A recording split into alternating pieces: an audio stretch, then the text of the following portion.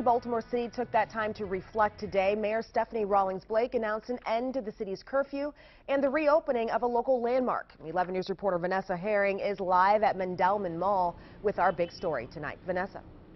Well, Kai, this is where the riots started nearly a week ago, and now things are starting to get back to the way they were. That 10 p.m. curfew has now been lifted, and Mondawmin Mall is now back open for business. On Monday, looters ran out of the mall with handfuls of merchandise, windows were smashed, and businesses inside were hit with big losses. Although the mall is back open, it'll operate on an abbreviated schedule. Stores will be open from 10 a.m. to 6 p.m. all week long. Mayor Stephanie Rawlings-Blake toured the mall this afternoon, and she says the difference inside is incredible.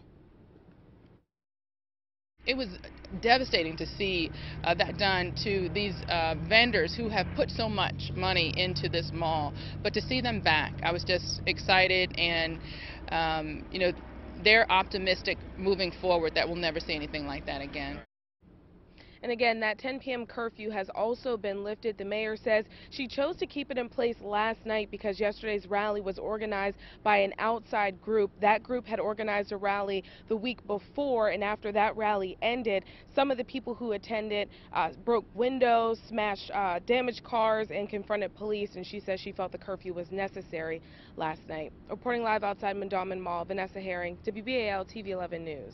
All right, Vanessa, thank you. Governor Larry Hogan commented on the city's rebuilding process and the economic losses as a result of last week's riots. It's going to be devastating.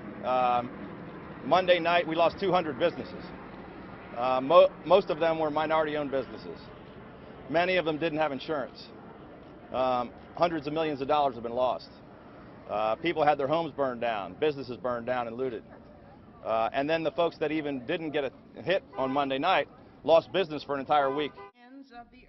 The governor made his comments after attending services at St. Peter Claver Church. He also said lifting the city's curfew is the right thing to do, but reminded the public that they might see troops stationed in Baltimore for the next few days, saying it'll take a while to clear out the 4,000 extra people brought in to protect the city.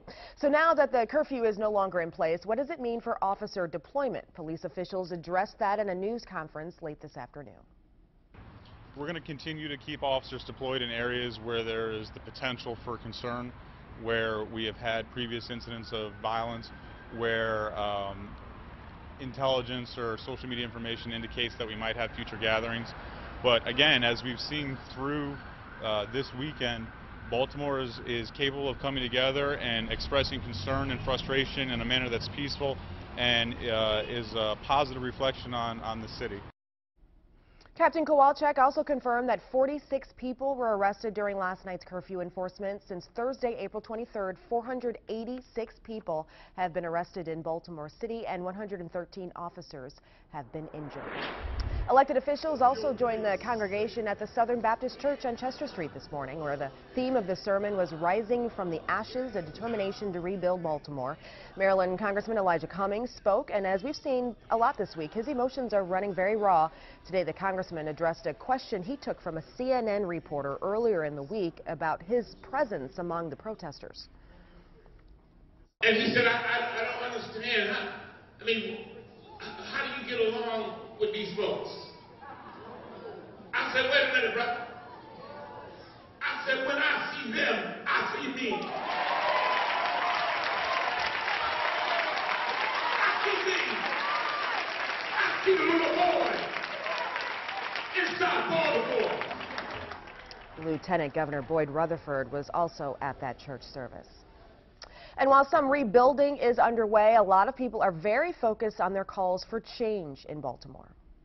Hands up! Don't shoot! Hands up! Don't shoot! Hands up! Don't shoot! And breathe! Pastor Jamal Bryan of the Empowerment Temple led a rally at City Hall in the name of Freddie Gray today. The event was deemed the One Baltimore rally and drew dozens of people.